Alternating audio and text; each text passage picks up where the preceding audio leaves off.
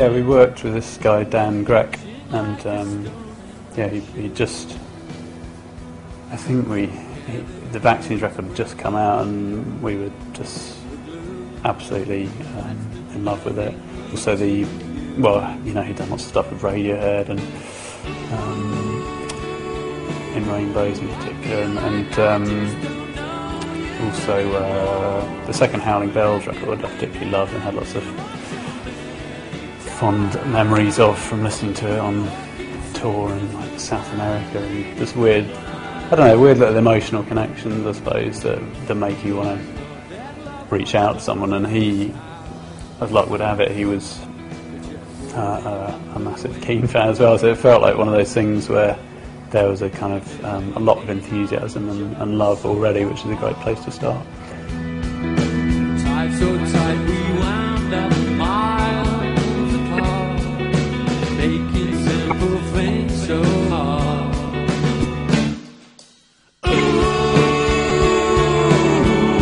We've known Jesse for a while now, and we did a cover of Under Pressure for Radio 1 for one of their sort of anniversary type of things, and we thought, because we've always had bass on our records, and it sort of normally we just ran it off a computer when we played live, but with Under Pressure, you know, because it's got pretty much the greatest bass riff of all time, it felt like we couldn't really cheat that one.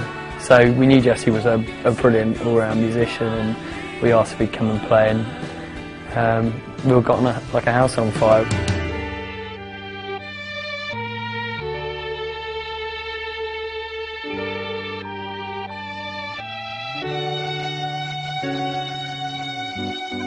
I see the landscape change before my eyes, the features I've been navigating by. We made it with a guy called Juan Antonio Bayona, I got that right, who directed The Orphanage, which is a film that we all absolutely love. And there's something about the song Disconnected, which we were making this video for. It's got all of those kind of elements in it. It's got a kind of creepiness about it, there's a mystery about it, but also a kind of quite a sort of cinematic quality as well.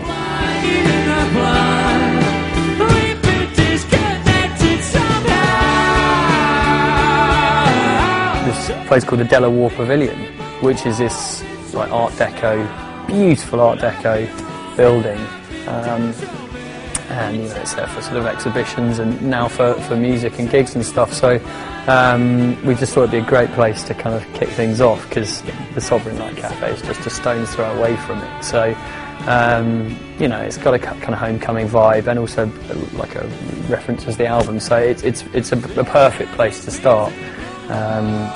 Yeah, and because we'd been away for a while, you know, we didn't really know what to think, and like the demand for the gig was completely overwhelming. So we're doing 2 nights, and it'll just be a great way to kick things off, I think.